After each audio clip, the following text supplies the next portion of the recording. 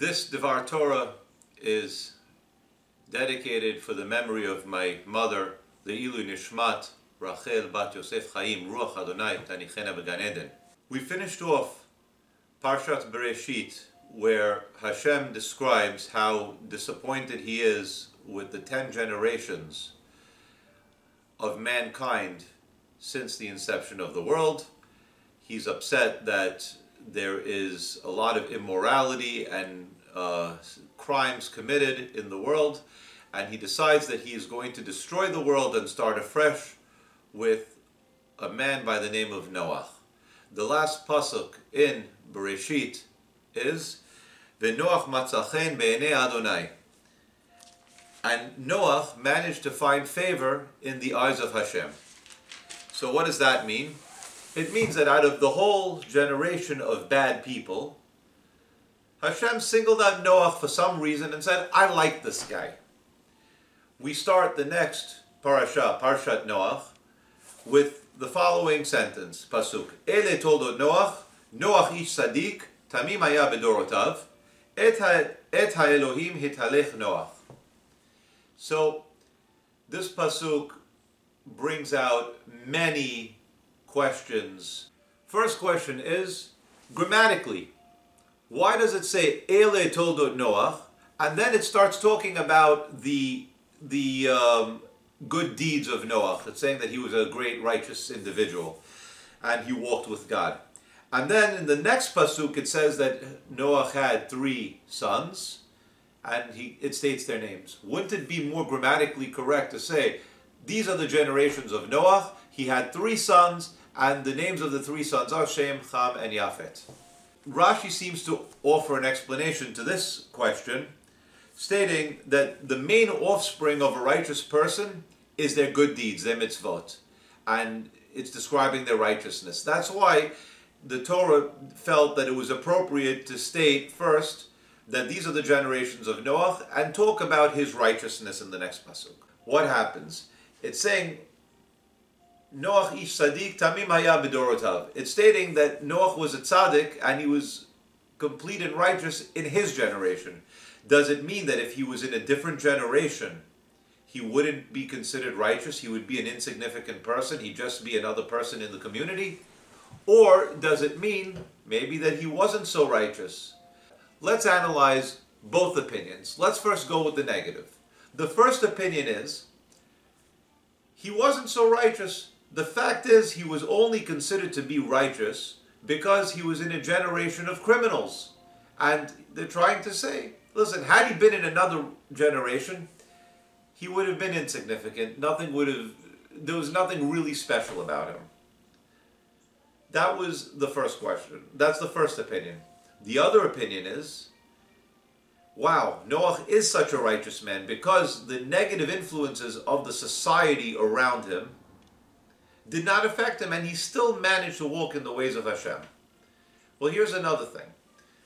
They're also comparing him to Abraham, because in Parshat Lech Lecha, when they're talking about the greatness of Abraham, it states that he was able to walk before Hashem. So one is saying, in this pasuk, it says that Noach walked beside Hashem, indicating that yes, he did follow in a righteous path and follow in the ways that Hashem wanted a person to lead and conduct themselves and lead their lives. But it's saying he walked beside Hashem, which means and implies that Hashem needed to kind of hold him up and prop him up and kind of guide him in every step of the way, as opposed to Avraham Avinu, which stated that he walked before Hashem, which means that Avraham Avinu was able to walk in a righteous path and do good deeds on his own without the constant guidance and prodding that Hashem gave Noach. The Torah has a concept of Zecher Sadik Libracha. We have to memorialize a Sadik for positive and blessing. In which case, that concept in itself is a way to explain that Noach was a tzaddik, he was a righteous individual, and the Torah meant to praise him and not rebuke him when he said he was a righteous person in his generation. So we're going to go with the latter view that says Had he been born into generations where there was more righteous people, Noach would have been even greater. In this parsha is the first time that it makes reference to a righteous person calling somebody a tzaddik. And then we're saying that Noach really wasn't so great. He had his faults. And what we should learn from this is, even if it's trying to teach us that in future generations, when somebody is categorized as a tzaddik, they shouldn't be brought under a complete microscope where every one of their deeds is overanalyzed to the point of where we're going to try and discredit the person. This is not what the Torah wants. It's trying to teach us that each person has to be judged based on the factors and influences around him. So that's why we're saying that Noach is a tzaddik. Now, we also learn in the Gemara of Sanhedrin that Noach was destined to die in the flood, and he maybe should not have been saved. So he had some kind of merit.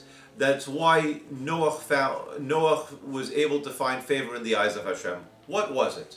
So it turns out that it was the future generation. Hashem saw that Avraham Avinu would come out of it, and in the future zechut of what Avraham was going to do, this is the reason why Noach was saved. Otherwise, what was Noach's real big flaw? Noach lacked empathy. One of the meanings of the word Noach is comfort. Noach was comfortable in his situation. He was comfortable in his surroundings. What happens? Hashem tells Noach, listen, build the teva, build the ark, and you're going to have to go in there and take all the species, and we're going to start a new world just with you. So Noach starts building the ark according to the specifications Hashem gives him, and he carries on. What was his mistake? He lacked empathy. He was very comfortable in his domain, and instead of going and saying, Hashem, please have mercy on the other people of the generation, inspire them to repent their ways and take out the desires from them to do sin, let them repent, and then pardon them for their previous sins, forgive them completely, and leave the world as it is. But no, what did Noach do? He just carried on his way. He built the teva, and when it was time to go into the ark, he went with his family. So that was one thing that was a fault of his. What do we learn from all this? If you want to grow and truly be righteous, what you need to do is you have to learn from Noach not to be so comfortable. When you think that you're comfortable in your status quo, get up, make yourself a little bit uncomfortable, and learn how to improve yourself and make yourself better. For a while, you just make yourself slightly uncomfortable and out of your comfort zone, and then you wind up becoming an even greater person. As we learn from Chazal, Lefum Sara Agra, the greater your pain, the greater your reward. Let's all strive to be better people. Have a wonderful Shabbat.